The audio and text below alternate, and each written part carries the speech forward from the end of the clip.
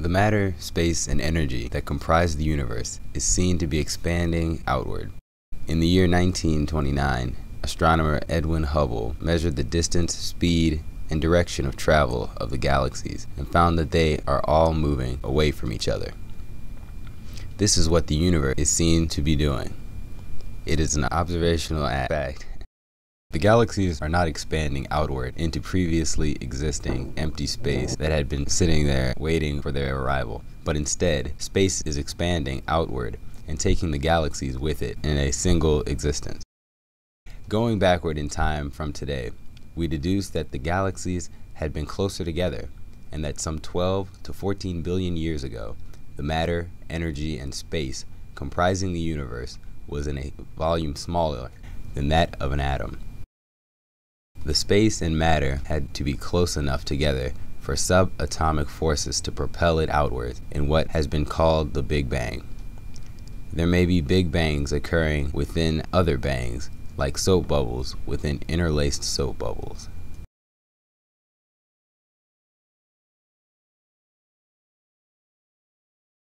Albert Einstein explained that if all the mass of the universe was concentrated at a single point just before the instant of the Big Bang, then all the space was also concentrated at the same point, because mass tells space how to curve, and curved space tells matter how to move. Einstein also showed us that mass is another form of energy. About 10 to the 68 calories, or joules of energy, comprise the universe. The energy total does not change. It is the same today as it was at the moment of the Big Bang. Portions of energy change from one form to another. Some of that energy now comprises the atoms of your own body. The energy content of the atoms of your own body was there at the Big Bang.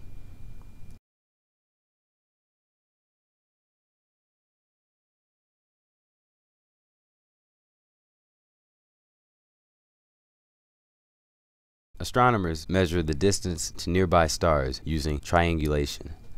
As the Earth makes its annual motion about the Sun, the closest stars are seen to shift slightly back and forth relative to the more distant stars. In another technique, astronomers measure the distance to stars in terms of their relative brightness because distant stars appear less bright. Cepheid stars supply a standard brightness. Astronomers measure the speed of stars and galaxies using the Doppler effect. We are all familiar with the shift in tone from high to low as an ambulance or train passes by. In the case of light waves, we see a shift toward blue as a star approaches and a shift toward red as a star moves away.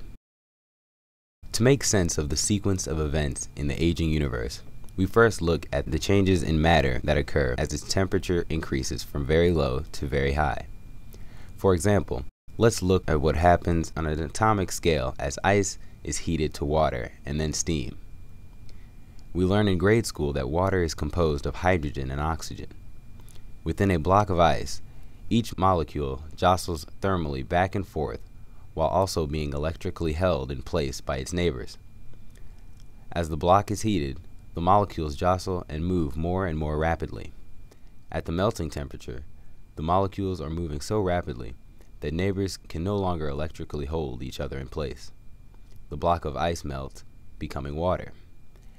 A water molecule is no longer held in one place by its neighbors, but can roam around within the liquid pool that still holds it together somewhat. Upon further heating, water becomes steam. Steam is still nothing but water molecules, but each molecule is now moving so rapidly that it can freely disperse. Continue heating the steam, and its constituent hydrogen and oxygen atoms will break free of each other, becoming separate gases. Each atom consists of a nucleus of protons and neutrons, which are held together by the nuclear force. The nucleus is orbited by electrons, held to the nucleus by the electrical attraction between electrons and protons. Heat yet further, and the protons and neutrons within the nucleus will separate. A proton is composed of 3 quarks. Scientists have measured the temperatures or thermal energies at which each of these changes occur. Subatomic energies are measured in particle accelerators, such as this one at CERN, in which large magnets force particles to move with increasing speeds in a circle that has a diameter of 9 kilometers. Accelerators attain energies as great as had occurred just 10 to the negative 43 seconds after the Big Bang. Scientists use particle accelerators to give a small amount of matter as much energy as it had at the very instant after the Big Bang. These measurements enable us to understand the evolution of the universe from that moment onward throughout its 13 billion year history. We do not yet know how the universe functions at energies higher than those measurable within today's particle accelerators.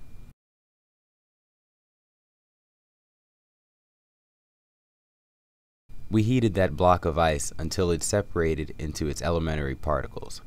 The reverse process also occurs.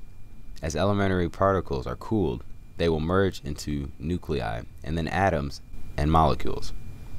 This occurs no matter the size of the material, even if it is as large as the universe. The total energy of the early universe was contained in a small volume at a very high temperature. As the volume expanded, the energy became less dense and so had a lower temperature. The elementary particles cooled and merged, eventually forming lots of hydrogen atoms that gravity pulled into massive clumps to become stars.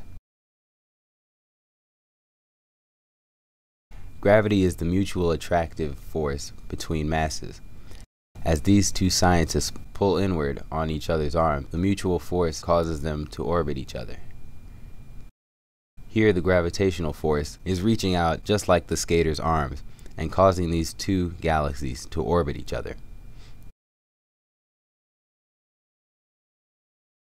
The red planet is orbiting the yellow star.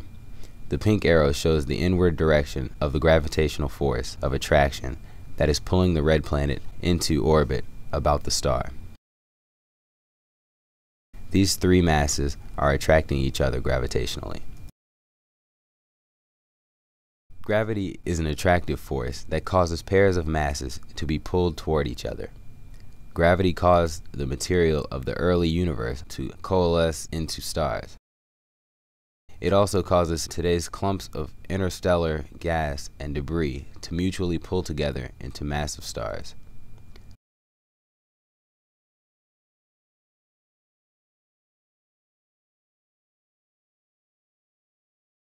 This figure shows how material is gravitationally attracted toward its center. The large circle represents the Earth, and the circle on top represents a person standing on the Earth. The two smaller circles, shown on the left and right, represent equally sized pieces of material that are below the surface of the Earth. The piece shown on the left is gravitationally pulling the person straight toward itself, as indicated by the black arrow on the left. The piece on the right is gravitationally pulling the person rightward and downward toward itself. Since each of these two pieces contain the same amount of material, they are gravitationally pulling the person with equal force. The leftward and rightward pulls combine to pull the person straight toward the center of the Earth. If we divide all of the Earth's mass into pairs that are each placed symmetrically about the center, then we see that the net gravitational force is an attraction toward the center.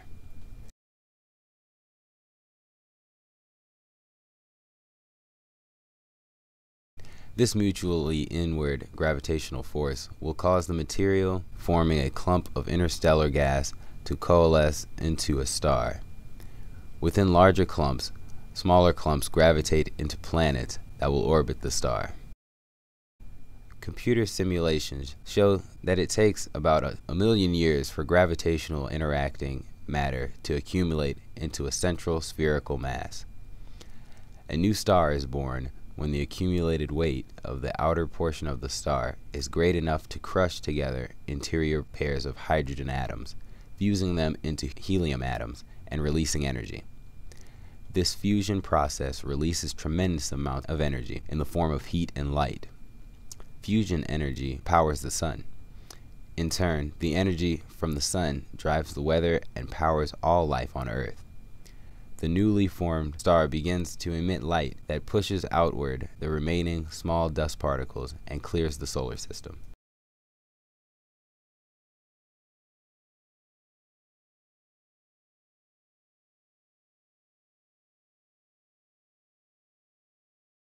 We have seen that just after the Big Bang, the early universe consisted of energetic elementary particles and light. As the universe expanded and cooled, protons, neutrons, and electrons formed and merged into hydrogen atoms and a small amount of helium atoms. Essentially, none of the other 100 types of atoms yet existed, except for hydrogen and helium.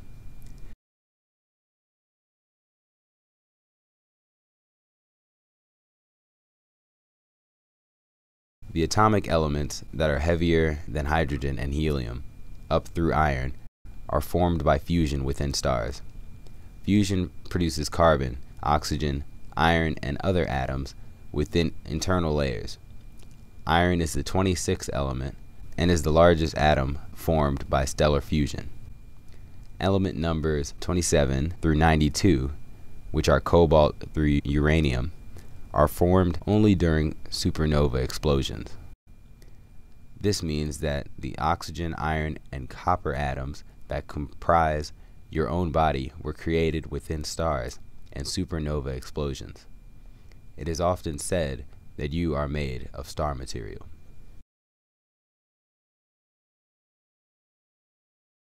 The supernova explosion ejects the stellar material and its atomic brew out into interstellar space as a thin and expanding spherical cloud of debris.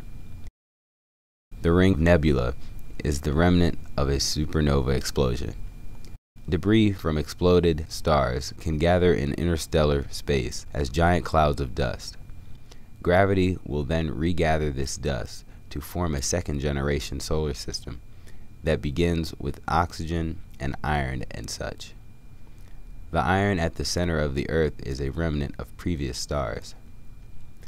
Life did not exist anywhere in the universe before stellar fusion had formed the carbon and other atoms that are needed for life. It is likely that life first occurs in second-generation solar systems because they contain elements beyond hydrogen. The lifetime of a star ranges from 10 million to 10 billion years, depending on the star's mass. The most massive stars burn brighter and have shorter lives. Our solar system formed from the debris of former stars, and so had the benefit of beginning with carbon, oxygen, and iron and such, rather than having only hydrogen and helium. The debris gravitated into one central sun, although many solar systems have two suns. Smaller clumps formed into the planets, including the Earth, and yet smaller clumps near the planet formed into some 200 moons. While it was accumulating material, the Earth grew in size. Within the Earth, the weight of the outer material crushed the central material and caused sufficient pressure to melt the core. The heaviest material then sank to the center, resulting in an iron core. The lighter material mostly floated to the top, forming the crust and continents. Released water formed the ocean. The crust and continents first solidified some 4.5 billion years ago. Remember that the Big Bang occurred some 12 billion years ago. The material of the Earth would have cooled off within 50 million years, but radioactive atoms within the Earth generate enough heat to keep it molten still today. The early atmosphere was mostly carbon dioxide.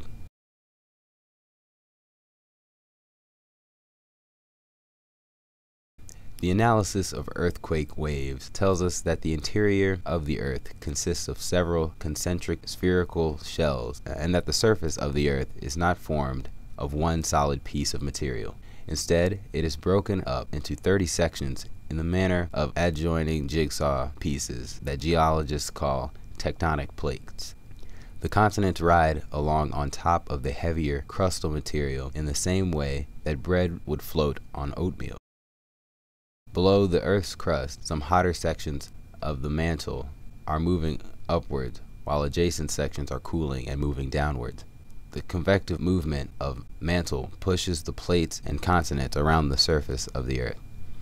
They move at a speed of about 1 inch or 2.5 centimeters per year.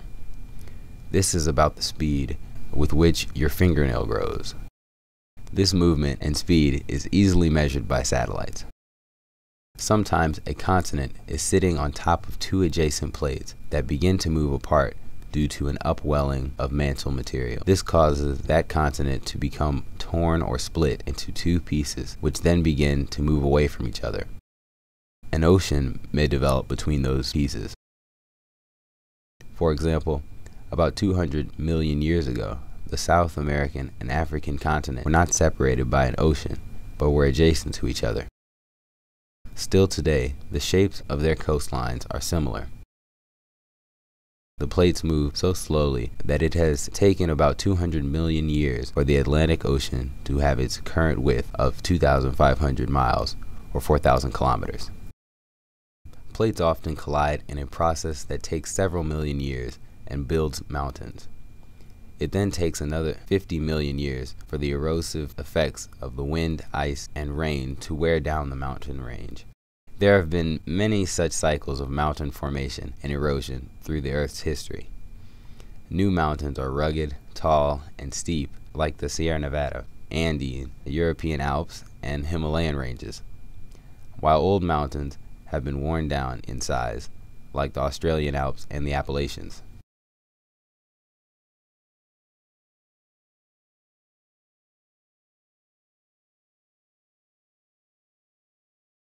As the continents slowly move around the planet, their climate changes, and so do the plants and animals living on each continent. For example, as a continent moves from equatorial to polar locations, its tree cover changes in time from pine trees to palm trees. This history is determined from geological layers and radioactive dating. Through the Earth's 4.5 billion year history, each continent has spent time submerged under oceans, has had sections uplifted into mountains, and has experienced climate ranging from glacial to desert and to rainforest. When most of the continents are located near the equator, then the seasonal variation in temperature is minimal, resulting in a year-round daily temperature of about 70 degrees Fahrenheit or 21 degrees Celsius throughout the planet, and there are no glacial regions that are covered with year-round ice. We are said to be in an ice age whenever there are regions of year-round ice, such as today. Glaciation has retreated poleward from its last maximum that occurred 20,000 years ago. Notice that about 13,000 years ago, glacial retreat first allowed people to migrate overland from Asia to America. During a glacial maximum, or ice age, summer temperatures are 10 to 20 degrees Fahrenheit, or 5 to 10 degrees Celsius, colder than they are now. Through the last 2 million years, there have been about 20 cycles of glacial advance and retreat in which year-round ice has reached as far south as Kansas.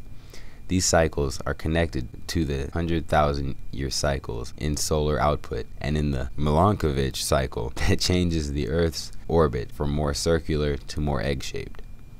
At the same time, the tilt of the axis of the Earth varies from 21 to 24 degrees in a 41,000-year cycle, and its orbit precesses with a 23,000-year period.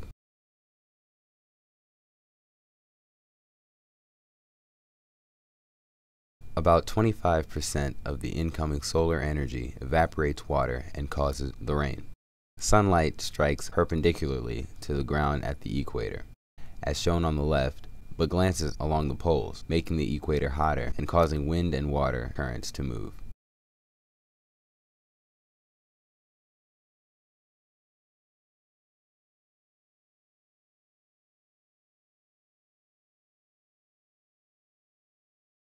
When continental positions allow ocean currents to flow from the equator toward the poles, the currents carry heat that warms the poles and keeps them free of glaciers.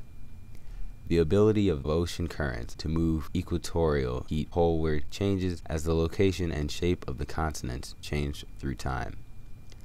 About 36 million years ago, the Antarctic continent moved to the southern pole, and a circumpolar oceanic current developed that conducts little equator-to-pole heat movement.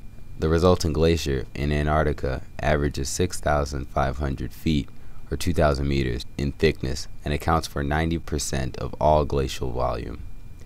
Greenland's glacier accounts for another 9% of the total volume. The amount of sea ice occurring at the North Pole was indirectly enhanced by the joining of North and South America about 3 million years ago. This blocked an east-west flowing ocean current that was replaced by the Gulf Stream. It carries moisture-laden air northward, increases precipitation near the North Pole, and moderates European winters.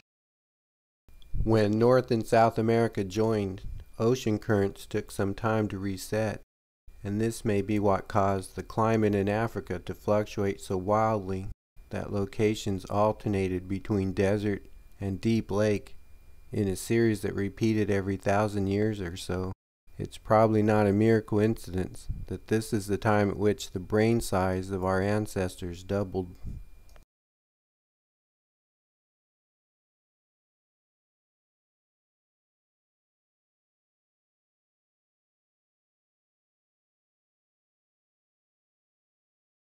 The age of the glacial advances and retreats are determined in many ways. For one, as a glacier retreats, it exposes underlying rock to cosmic radiation. The radiation builds up through time and can be measured to deduce how much time has passed since the glacier retreated. Coral reefs always remain near the surface of the ocean, growing upwards and downwards as the level of the ocean changes. A history of their height reveals ocean levels and hence glacial volumes through time. Ocean levels and glacial volumes also give information about past temperatures, as do past longitudinal distributions of warm and cold water plankton. Geologists and paleontologists have pieced together a history of the Earth's past temperatures in many ways. Information is obtained from the types of plants and animals that are found in geologic layers because the temperature range of each species is known.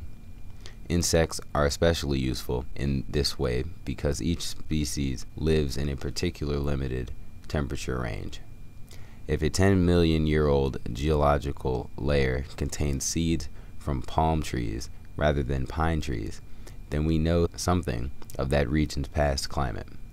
It is known that in tropical regions with high temperatures and high rainfall amounts, leaves are broad instead of narrow and have smooth instead of jagged edges.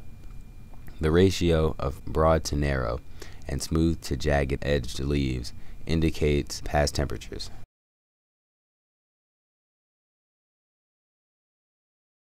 There are a large number of factors affecting the amount of glaciation on the Earth's surface. Mile-thick glaciers cannot accumulate on the ocean surface, but can build on mountaintops. As the number of mountain ranges on the Earth varies through time, the total volume of water held in mountain glaciers also varies through time. Continental glaciers can occur whenever a continent is located at a pole, during a time of both cool temperatures and high precipitation at polar latitudes. Glacial buildup most rapidly occurs in the process of warm equatorial oceans with poleward currents. The continental positions, shapes, and groupings also determine if sea currents can carry warm water from the equator towards the pole. The amount of sunlight that reaches the ground to be absorbed by the Earth's surface depends on how much is reflected back into space. The reflected portion of solar energy depends on the distribution of land and sea by latitude, the percentage of ice-covered and cloud-covered land, the nature of the land surface. Seas absorb sunlight, while ice and desert reflect it, and the composition of volcanic dust held in the atmosphere. Through the last few centuries of industrialization, we humans have been altering the chemical composition of the atmosphere sufficiently to change its absorptive and reflective properties. Many man-made chemicals, from carbon dioxide to soot, are contributing to global warming. The two main factors that determine the temperature of the Earth are the heat output of the sun, which satellite measurements have so far found to vary by 0.1%, and the heat-holding properties of the Earth's atmosphere and oceans. If the Earth had no atmosphere and oceans, then its temperature would be just like that of the Moon, which has no atmosphere and oceans, and is the same distance from the Sun as is the Earth. Between day and night, the temperature of the Moon swings through 500 degrees Fahrenheit or 300 degrees centigrade. The Earth's oceans and atmosphere hold heat, so that the Earth's temperature swing is just 30 degrees. The Earth's atmosphere is 30 miles or 50 kilometers tall. Its temperature is minus 300 at the top and 40 at the bottom where we live. Even on a hot summer day, the temperature of the air is 0 degrees, just 1,600 yards or meters above the ground. Our lives depend on the temperature of the lowest 1,600 yards or meters of air, because that is where we live. We risk global death by altering this temperature with air pollution. Each coal-fired electrical generating plant burns 200 to 500 train carloads of coal every day, and we have some 50,000 of these plants. They emit half of the greenhouse gases created by our civilization. They emit more radiation than a nuclear-powered plant. They emit the mercury that is in our waters and food supply, and their emissions cause lung disease. The leaders of this industry are the only people in the world who want these things. Starting in 1980, we should have installed equipment on every building throughout the planet to harness solar and wind energy. Denmark is preparing to harness wind energy to power electrical cars for everyone. The temperature of the Earth's atmosphere depends on its chemical composition, because that determines its ability to hold heat. Our factories, electrical generating plants, and cars have been changing the chemical composition of the atmosphere. This may be causing it to retain more heat and become hotter. The world's scientists and engineers would be thrilled to design homes, cars, and factories that emit nothing into the environment. In that way, we will no longer be gambling with our future.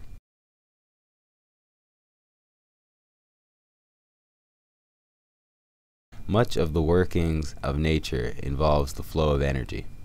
Energy is neither created nor destroyed. It is only changed from one form to another.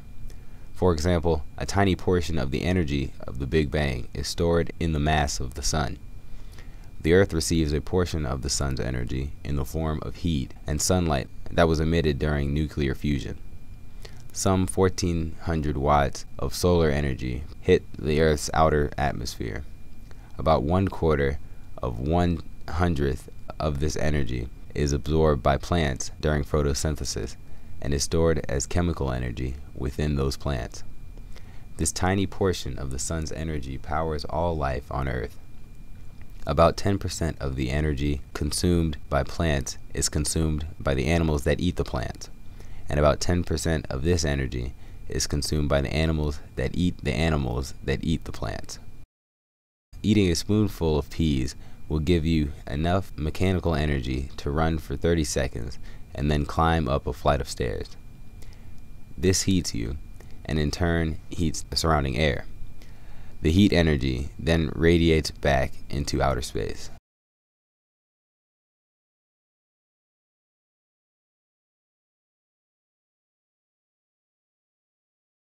A fundamental force of nature is the electrical force between charges. Remember that there are two types of charges, called positive and negative, and that like charges repel, but unlike charges attract. The flow of charge is seen in electricity within wires and in lightning. An atom consists of negatively charged electrons that orbit a nucleus of positively charged protons and uncharged neutrons. The electrical force makes electrons orbit the nucleus in the same way that gravity makes the Earth orbit the sun, and the way that holding hands made the two skaters orbit each other due to the force they exert on each other by holding hands. There are about 100 different types of atoms. They differ in that hydrogen always has 1 proton in its nucleus, helium always has 2, carbon has 6, oxygen 8, and uranium has 92. There is a range in the number of neutrons within each type of atom. These are isotopes, many of which emit radiation.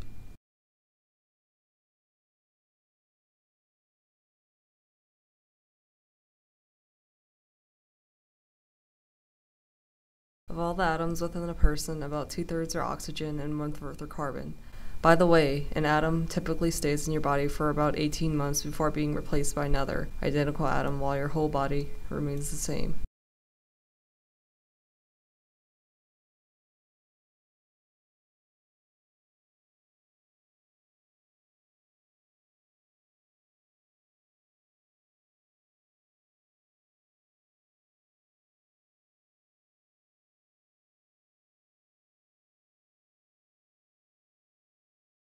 It is mathematically possible to form zillions of combinations of these 100 atoms by taking them 2 at a time, 3 at a time, and such, or by combining 1 of each, 2 of each, and so on. The grand total is equal to the number of combinations of 100 things taken up 100 at a time. Out of the zillions of combinations, a smaller number are actually able to form into what are then called molecules. These combinations of atoms that are electrically able to hold together do. Those that electrically repel do not form into a molecule.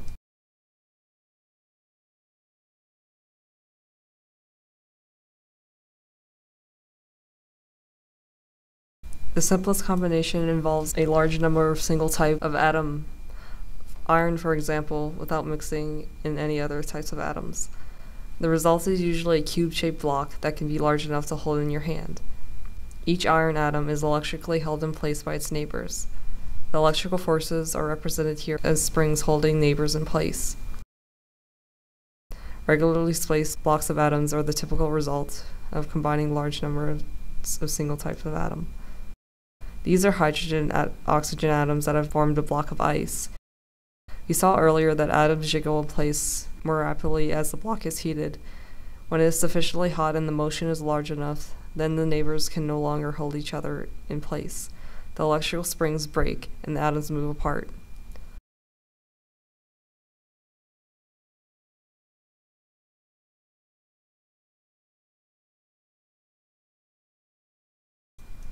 Carbon atoms are special in that they form rings rather than cubically shaped blocks, and rings of rings can be formed to endless shapes. This carbon ring is a benzene molecule. Additional rings can be attached to the spokes.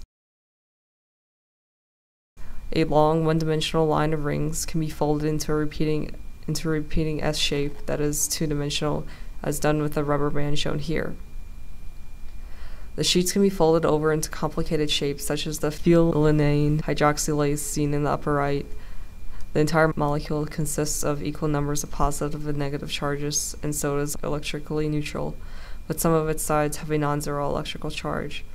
4 copies of this molecule will electrically hold on to each other when their sides are oriented in the manner shown.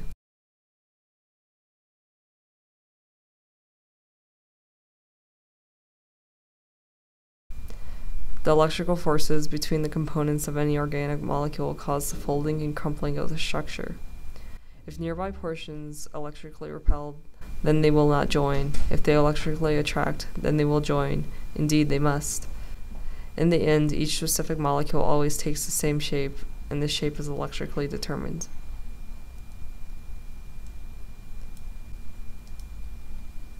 Here are tyrosine and alanine molecules. There are 2 of the 20 amino acids that occur in all of the Earth's living creatures. Amino acids are combined to form larger molecules that are proteins, enzymes, and hormones. Proteins are combined to make the tissues and organs comprising a living creature. Some proteins include hair, nails, muscle, and spider webs. The adrenaline molecule is involved in the burst of energy that occurs in special situations. Dopamine is a chemical that occurs in our brain when we experience pleasure. Oxytocin occurs in our brain when we are falling in love. In the seconds after childbirth, a flood of oxytocin bonds parents and offspring for life. This occurs in all mammal species. Much biology involves the chemistry of carbon. Carbon rings combine into endless shapes. When you start with 1 carbon ring and add an atom to its end per year for 1 billion years, then you will have 1 billion atom molecules such as the DNA molecule. Much of it consists of the 4 molecules that we will refer to as A, C, G, and T molecules. A and T molecules will electrically hold on to each other, as do G and C. Other pairings repel each other.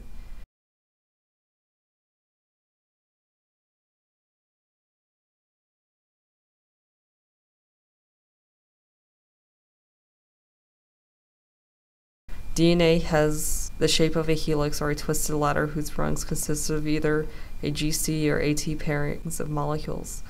The latter sides are like mirror images of each other. A certain molecule causes the DNA ladder to split down the middle.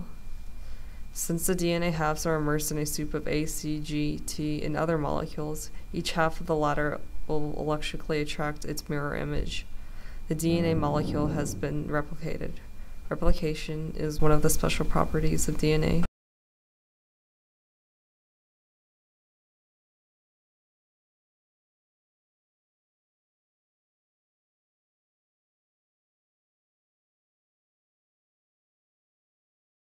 DNA also builds and operates an individual creature, be it bacteria, mouse, or person. Along the ladder rung, each series of 3 AC, G, or T molecules electrically directs the formation of one of the 20 amino acids that are combined into the hormones and proteins that are used in the construction and operation of our bodies. For example, the triplet sequence AGC followed by AAT will cause tyrosine and alanine molecules to be formed out of the surrounding mix of chemicals and then joined together. This video shows a protein being formed in the long line that will next be folded and crumpled as we saw earlier. The DNA molecule also contains the chemical construction map used to produce the sequence of chemicals needed to grow an entire individual from seed to adult from absorbed and ingested chemicals. For example, if you feed milk to your newborn infant, then his or her DNA will electrically direct the conversion of the chemicals in milk to the chemicals comprising your baby. DNA builds the protein cells, tissues, and organs, including the heart, lungs, brain, bones, arms, and legs.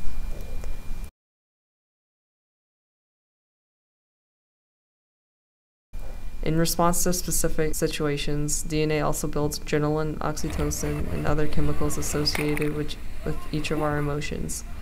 Our emotions are just as much a part of us as are our livers.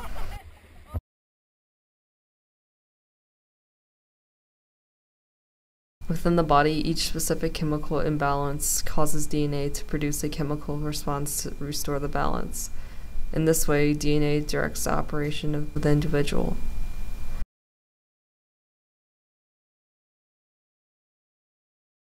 When chemicals A and B are placed in a container, the mix will always result in the same final chemicals, say C and D.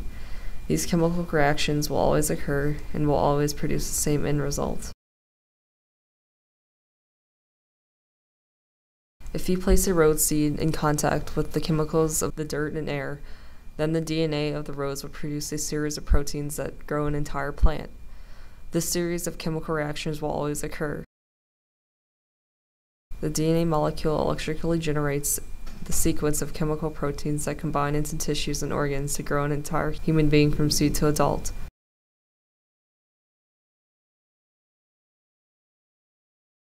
Flowers are actually brightest in ultraviolet colors because that is the color that bees are most sensitive to. The flower does not see it, but it has evolved to take advantage of light. A plant would consider vision to be an extrasensory perception. If you take away your senses of sight, hearing, smell, and taste, then you would be a plant. These senses form a large part of the human animal. It's hard to imagine a brand new sense for ourselves, but it's easy to imagine taking them away.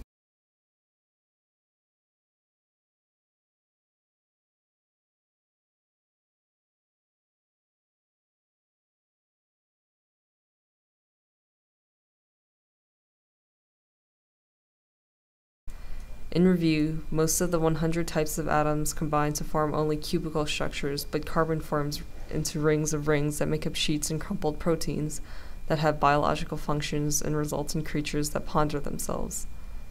As Rebecca puts it, one difference between living and non-living matter is just a simple divergence of atomic structure. DNA is a special molecule that electrically binds and operates individual creatures and is self-replicating. Evolution consists of the changes that occur between successive generations. Once the first self-duplicating molecule developed on the Earth, it would naturally occur that any change making that molecule better able to make duplicates would result in increased numbers of that molecule. Evolution began with the first self-duplicating molecule. Life consists of the chemistry of these self-duplicating, self-directing, self-growing, electrically interacting molecules. We have seen that the electrical force binds atoms and molecules into those structures that are able to form. Since most of these collections of molecules from rocks and such, we see that we are a lucky bunch of atoms.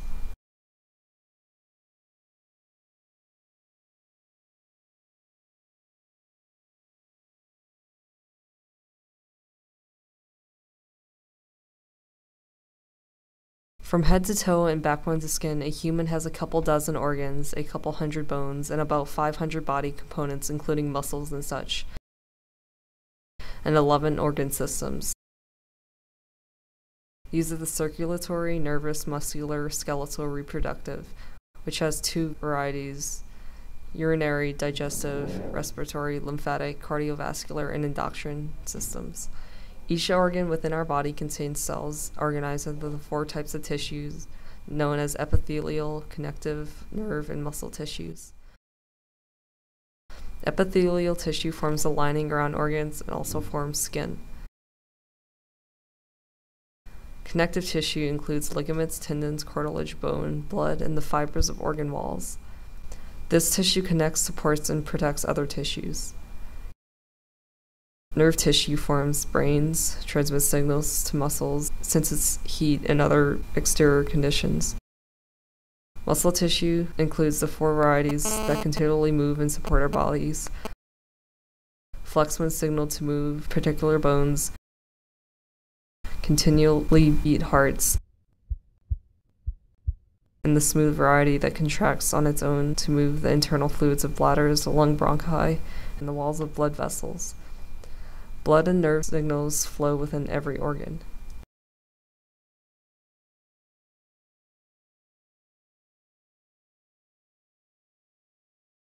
The organ system composing our own bodies have accumulated through the sequence of stepping stone animal forms that have developed in the last 750 million years, including non-boned invertebrates with eyes and a sense of touch, fish with bony skeletons and hearts and brains,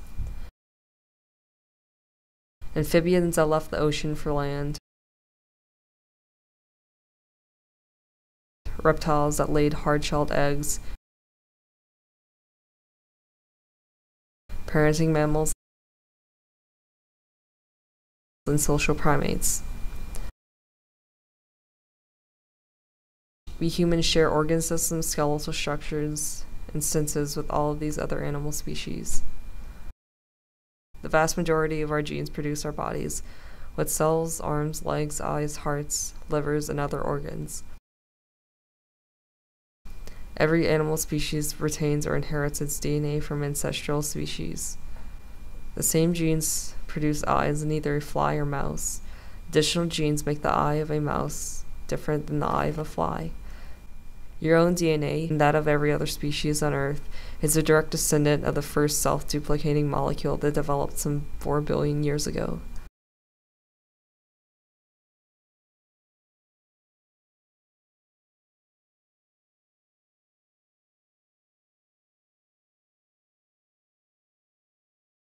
It is often mentioned that humans and chimpanzees share 98% of their genes.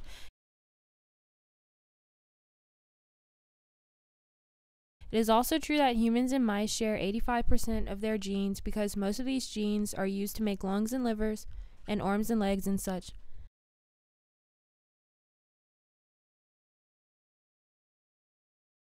In the figure, we see that less than 1% of the genes of a mouse occur only in mice.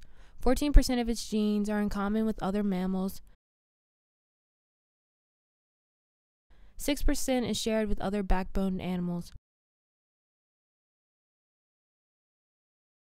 27% with other multicellular creatures. 29% is shared with the eukaryotes, which are single-celled creatures having a nucleus. And 23% are shared with prokaryotes whose cells have no nucleus. This means that about half of our genes produce cells and about half produce arms and legs and livers and such. Two human beings share 99.9% of their genes, and so are only 0.1% genetically different. This is true whether or not those two individuals come from the same hometown or come from opposite sides of the earth, and whether or not they are of the same race. Two siblings differ by half of that 0.1%. This also means that a stranger from the other side of the planet is only twice as different from you as is your sibling. And gathering 5 persons from throughout the planet produces no more variety than gathering 5 siblings.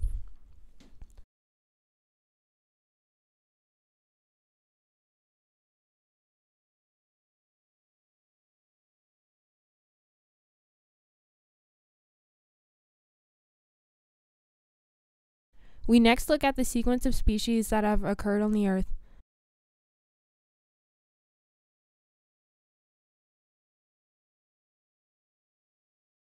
Life remained single-cellular until about 750 million years ago.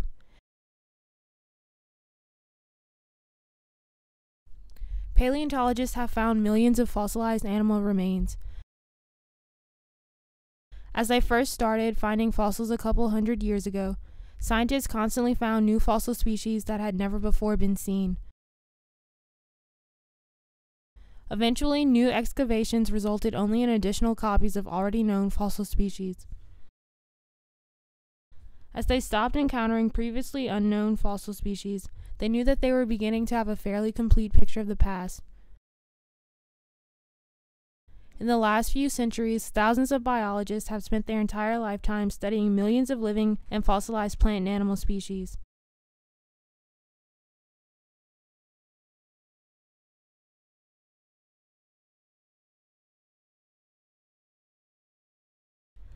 C.C. Starr explains that sponges are ancient and very successful, though they have no organs and no body symmetry. This microscopic Mytilena feeds as it uses its appendage to push itself around. Jellyfish are a primitive species that does not have a brain or a central nervous system, but does have a network of nerves that react to touch. It does not have eyes, but some types do have a light-sensitive organ that can detect only brightness or darkness. Soft-bodied mollusks such as clams occur when a shell is secreted from the body. Bivalves do not have a head and are filter feeders. Flatworms have a 3-layer tissue that gave rise to muscle tissue in descendant species. Roundworms have a complete digestive system. Highly specialized nerve and sensory systems first appear in the arthropoda animals, which include insects, spiders, crabs, and lobsters and such. Insect segmentation favors the evolution of specialized head parts, legs, wings, and other appendages.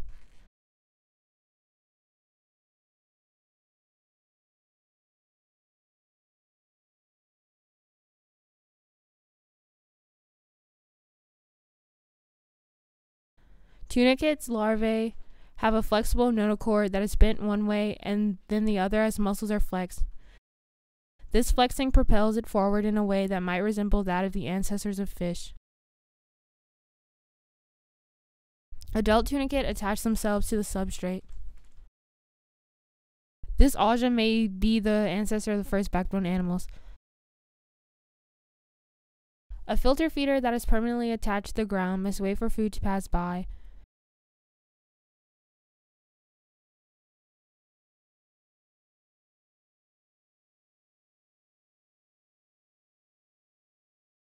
An animal that instead moves can go in search of food.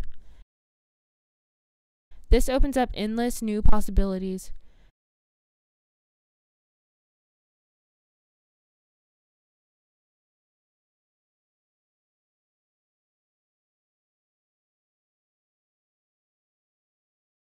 This Arandaspis is a filter-feeding jawless fish that began to occur almost 500 million years ago. This lamprey is a modern jawless fish.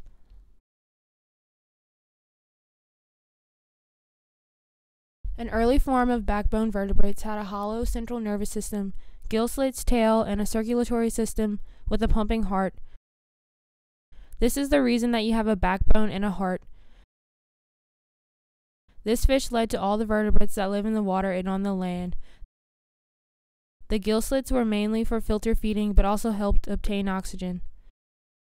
These first fish appeared about 500 million years ago. Fish have a rudimentary brain formed from a clump of nerves. This is the reason that you have a brain. The earliest fish had no jaw, but soon some of its gills developed into a jaw, and a gill arch support developed into an ear.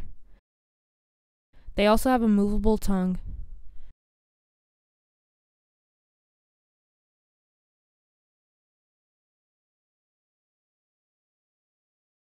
These modern fish are walking catfish that are found in Florida and Indonesia. They can move short distances on land. A few 100 million years ago, the first fish to leave the water likely did so to avoid predators or to move between receding puddles.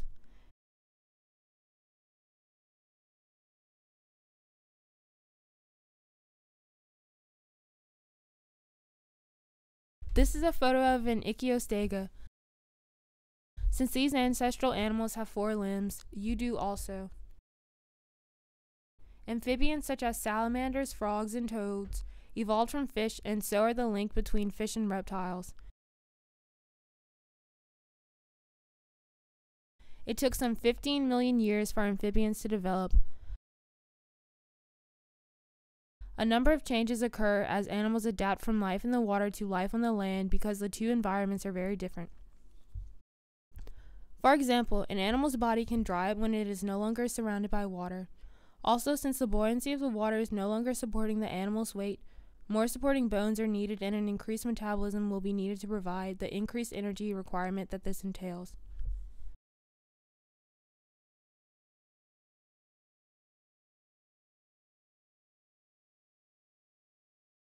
As plant-eating animals migrate from water onto land, they find that their food is very different, and this requires changes in its digestive system.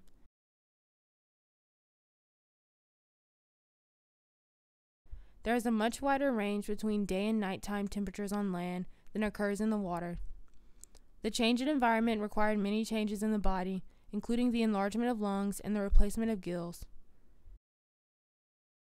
Nasal passages became enlarged for better breathing and a better heart, having 3 chambers emerged for increased circulation.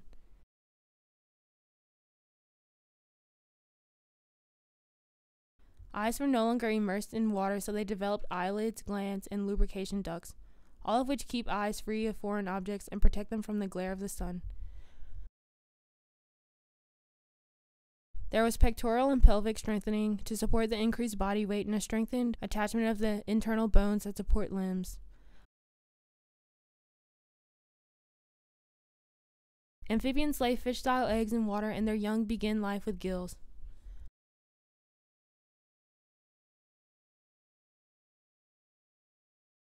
A neck developed to allow the independent movement of the skull. The spinal column became sturdy but flexible. Soon, some land-based reptiles moved back into the sea, looking much like the later mammals who moved back into the sea to develop into whales and dolphins and such.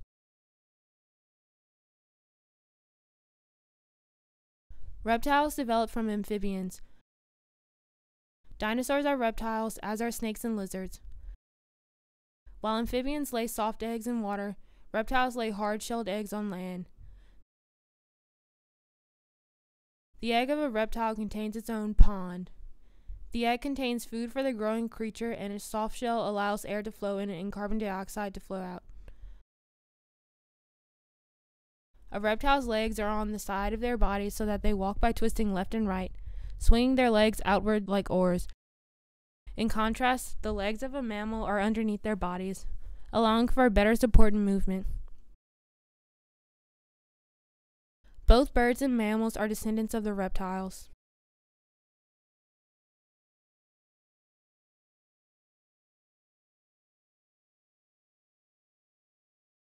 A little while after the dinosaurs became extinct, mammals increased in abundance by outcompeting the remaining reptiles. They did this by acquiring an improved nervous system and increased speed and agility. The first mammals ate insects, as do today's shrews and moles. We humans are still able to digest insects, though many cultures prefer not to. Except for birds and insects, the animals that we most often see every day are mammals. Every four-legged furry animal is a mammal, as are we humans. Mammals differ from reptiles in a number of important ways. Mammals have hair and sweat glands for body temperature control, and a larger portion of their body weight is due to their brains. Instead of laying eggs, mammals internally incubate their young and then give birth to live young. Mammals have mammary glands for feeding their young, and most importantly, they have a parenting reproductive strategy in which they take more personal care of their young than do egg-laying reptiles. This strategy is in contrast to most non-mammals who are not parents, in that adults typically leave behind a batch of thousands of eggs to tend for themselves. The adult never knows its offspring, and just a small portion of those thousands of abandoned offspring survive to become adults themselves. Since this attention makes their young more likely to live beyond childhood, mammalian litters contain fewer individuals than do those of non-parenting species. The lack of parenthood among other animals will also mean they have a lack of parenthood instincts. These parents worry only about their own lives.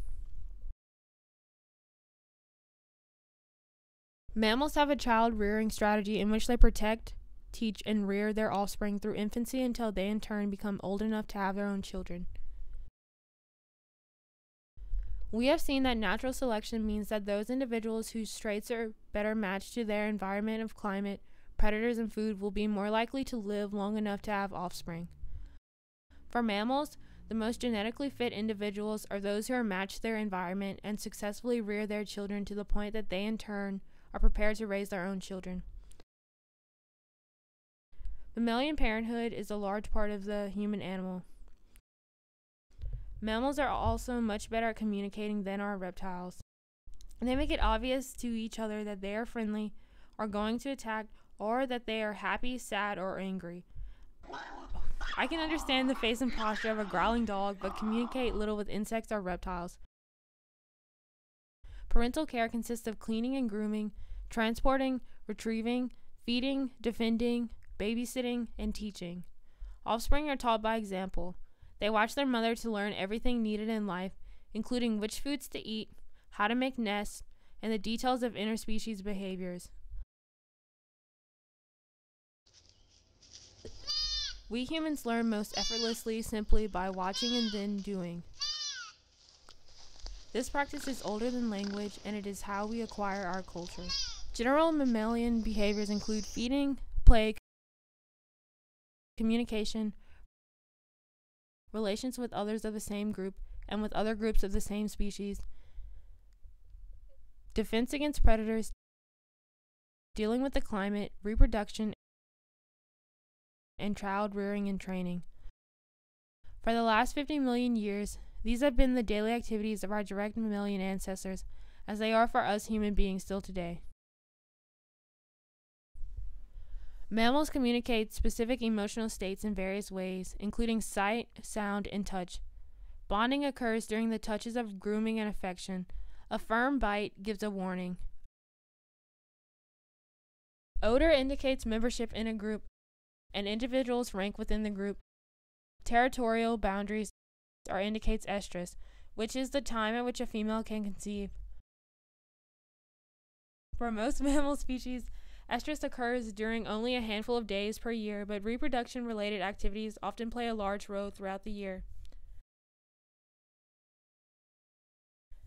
Each mammal species uses specific body postures to communicate affection, anger, or alertness, the threat of aggression, the intent to defend, submission, play, and courtship. You have likely seen each of these displays in cats and dogs as well as in humans. Courtship displays can include both sight and touch. These displays must be long enough to display fitness, but short enough to be completed before predators arrive. Birds are able to have long and complicated courtship displays because they can more easily flee. Birds tend to develop bright colors to attract mates, but mammals have a tendency to develop colors that provide camouflage from predators or prey.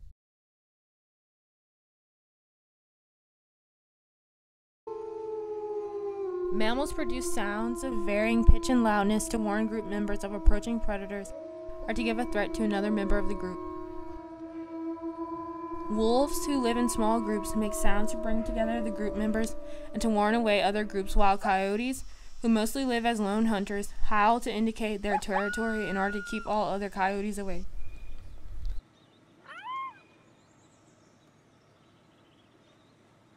Communicating with sound is an option when the sound will not attract predators. Birds and monkeys in the trees are noisy because they can easily flee. Rabbits make very little sound. A small number of mammalian species sing to keep in contact with other group members and to attract mates. Whales make a repetitive song having a 30-minute duration. A whale changes its song through the years by changing or adding notes. Some primate species sing to other group members scattered around the forest. We humans sometimes sing while working or playing in groups and sometimes attract mates by singing. We distinguish happy from sad music. Some Parkinson's patients suddenly begin to dance while listening to a song that had been their favorite before the disease began.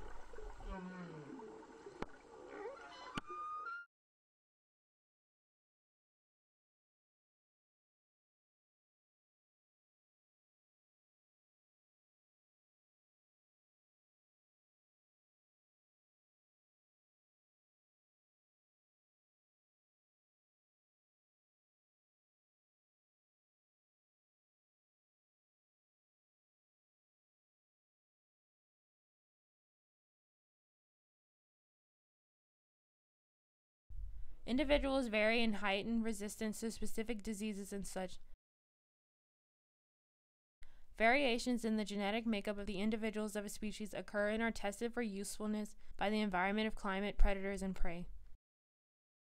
The environment does not produce these changes, it only tests the usefulness of the existing variations in the characteristics of the individuals of the species. The useful traits continue to get passed on to future generations simply because future generations are then able to occur, and this results in a shift in the average characteristics of that species. After several such adjustments, the species will have changed significantly. It will have evolved. Whenever you hear the word evolution, you should think of changes in the most appropriate traits due to changes in the environment of climate, predators, and food. Evolution is about becoming better matched to the environment and is not about becoming more complicated. It is not about the survival of the strongest. Behavioral and emotional traits are also passed on to successive generations and are subject to the same rules of evolution by natural selection. We human beings are parenting mammals. In fact, we live for our children. We first of all strive for happy and healthy children, families, and communities.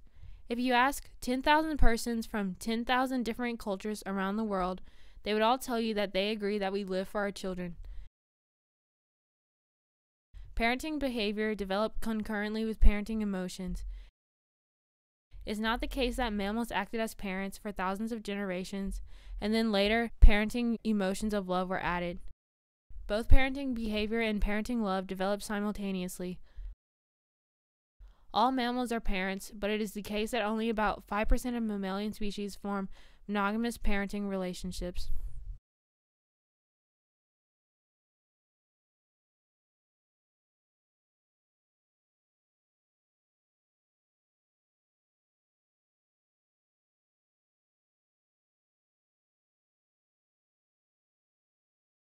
For each mammalian species, the social size is determined by the available food packet size. There are three general approaches to finding food. First, If the food of a species is found in widely scattered places and occurs in such small quantities that only a single individual can make a meal of it, then that species often consists of lone hunters, such as coyotes or house cats. Second, if food sources are widely scattered but occur in group-sized bundles, then the members of that species typically forage as a group and then share the food when it is found. This is the approach typically adopted by us primates.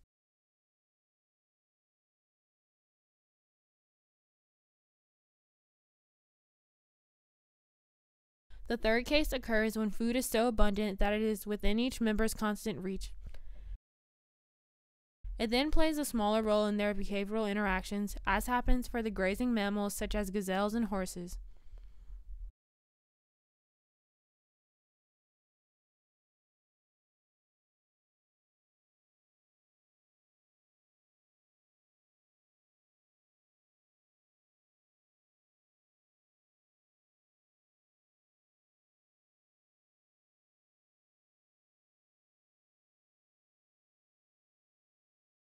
Most commonly, the members of species live in social groups where access to food and mates is determined by a dominance hierarchy. The most dominant is the alpha male of the group. These elephants are forming a protective circle around their young.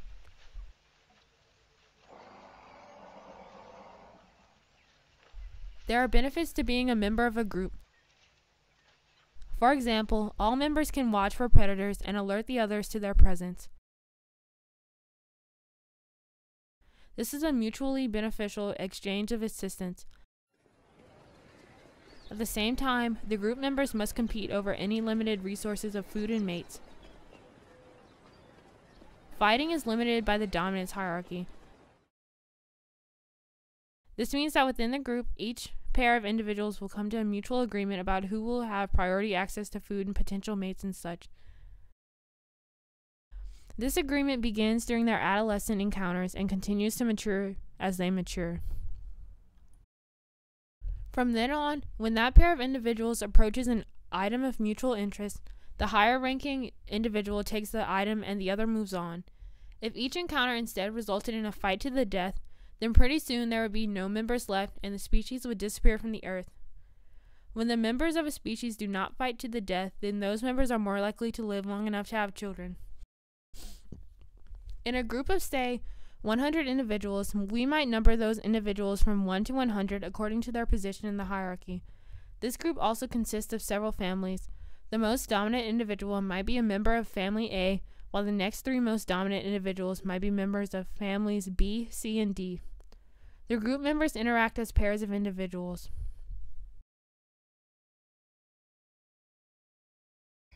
Primates differ from the other mammals in that they form more complex social systems that are based on the extended family. Rather than a dominance hierarchy of individuals, primate society consists of a dominance hierarchy of extended families. Within a group of primates, each individual recognizes the other members of its extended family, and the entire extended family cooperates as a unit. In addition, each primate individual knows who comprises the extended family of every other individual.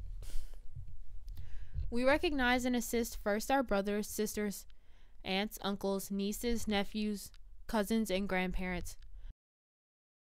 Our family relations form a large part of what it is to be a human. Primate individuals know the members of their extended family. Other mammals do not. Primate social systems are the most complex because there is extensive cooperation among related individuals. In a primate social system, the group is not led by a single individual, the pack leader, at the top of the hierarchy, but is instead led by the members of the dominant extended family.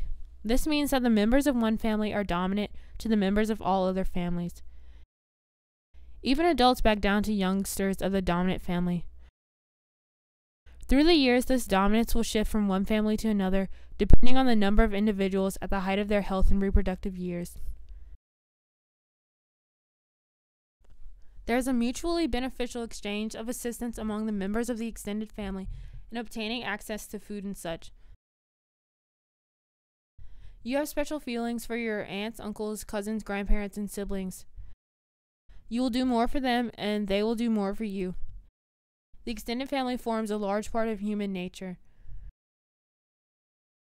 Recognizing the individuals of a group and knowing who's related to whom and who will come to the assistance of whom promotes bigger brains, sympathy, empathy, and self-awareness. Complex social systems promote the evolution of bigger brains.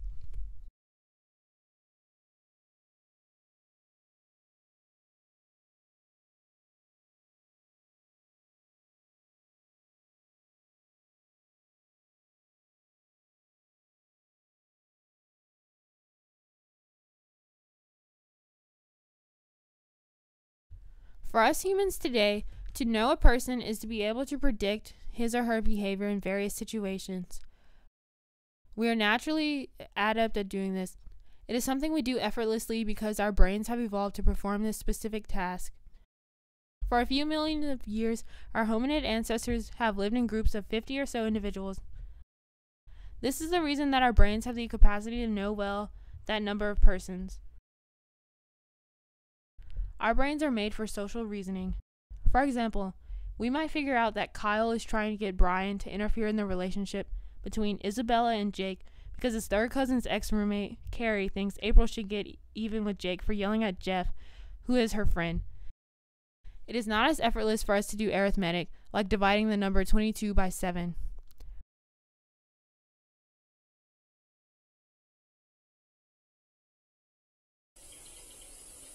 We can believe that the brain of this primate is a bit different than the brain of a gazelle that has only to walk along flat ground.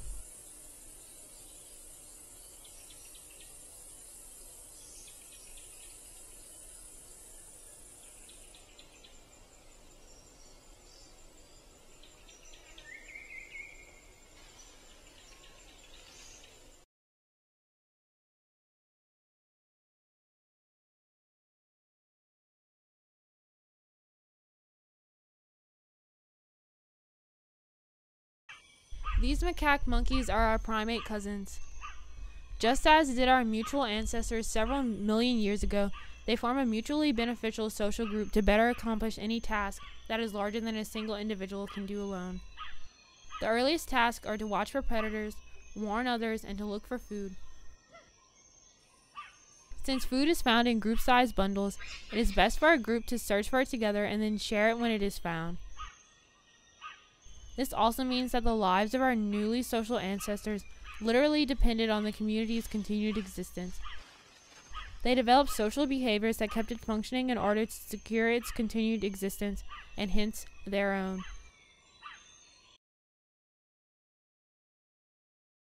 Social individuals understand that their own behavior is not good for themselves if it damages the community, because there would then be no community.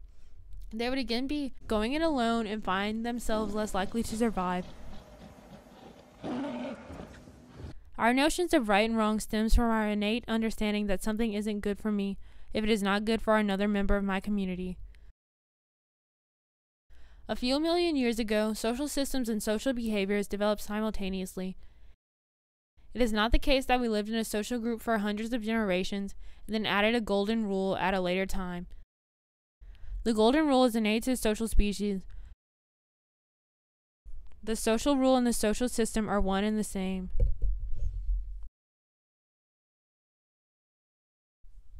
We all agree about the proper behavior between the family, friends, and neighbors forming our society. This proper behavior is often described as the predisposition to do as the other did, to expect the other to do what you did. This agreement is synonymous with our primate social system because it is the social glue that creates this system. With each generation, it creates anew the social group.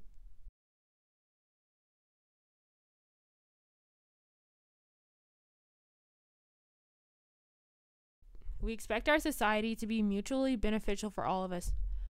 We react to anything less as an injustice. We expect this of every interaction within our community. Our governments legally define this notion, and our religions remind us that it is the most important aspect of our mutual lives. Society develops simultaneously with our golden rule. Whenever we have a feeling that we are doing something wrong, our actions are involving other persons. We have an innate feeling that it isn't right for me if it's wrong for someone else. This feeling is exactly as old as the first social system. Today, those of us who are Christians say, "Do unto others as you would have them do unto you." Those of us who are Buddhists say, "Treat everyone as if they are you," and that the group is important, not one individual. Islam teaches one to love for your brother what you would love for yourself. And Confucianists say, before you act, you should apply the personal test. How would you feel yourself? You can find the answer in yourself. If you asked all 7 billion of us to state our guiding social principle, we would simultaneously answer the golden rule. No matter which religion a person follows, or even if a person chooses not to follow any particular religion, this rule has been innate to our species for a few million years. We would not otherwise be a social group.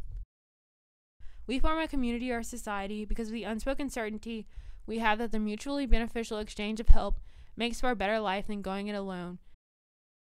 It is unspoken because it is innate. We don't have to think about it first and then decide to be a member of society. This is what we do naturally. You can choose to be a hermit on a mountain, but you do not have to choose to live in a group of people. Still today, we innately exchange assistance in any task that is larger than could be handled by one individual. If we see that a task requires the combined efforts of several persons, then we combine efforts and expect continued exchanges. We are adept at determining which chores are large. In forming societies, village members typically get together to harvest a crop field on the single best day that it should be harvested. This often takes the entire village. In 18th century New England, community members got together to peel apples or corn.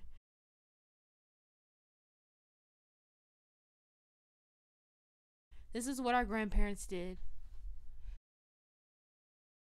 Do you believe that when our village farmers exchange harvesting assistance, they are doing the exact same thing as when our social primate ancestors exchanged assistance in looking for food and watching for predators? Both occur because of our innate golden social rule.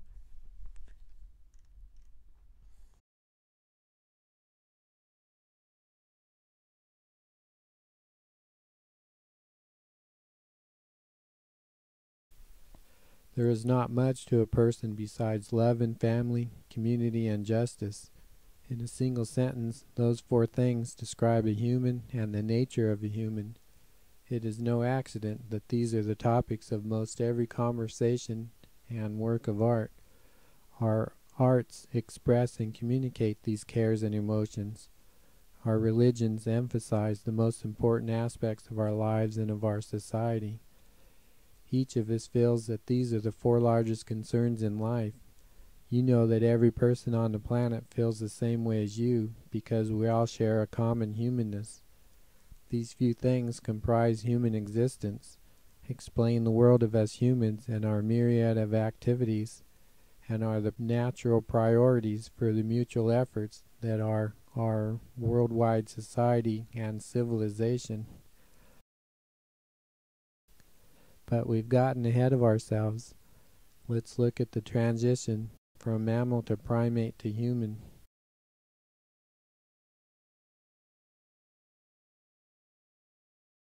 Scientists have cataloged some 4,000 species of mammals, 9,000 species of birds, and about 1 million insect species. Altogether, more than 1.5 million animal species have been studied. But this is only a fraction of the estimated 10 million species that exist on the planet. And for each species that exists today, about 100 have come and gone in the past. Scientists determine the time at which each fossil species appears and then later disappears. This reveals the time sequence of changes in plants and animal species. Each fossil skeleton is like a snapshot of the development of a species. A series of snapshots forms a movie. The observed time sequence of small changes that have occurred for each species shows that they are evolving in time. Changes in species occurs through changes in genetic mutations or in response to changes in predators' food or climate. A species typically exists for a few million years before becoming extinct, but some species last 100 times that long. Through the 750 million years that have elapsed since multicellular life first appeared, about 200 species-size changes have had time to occur and to evolve bacteria into people.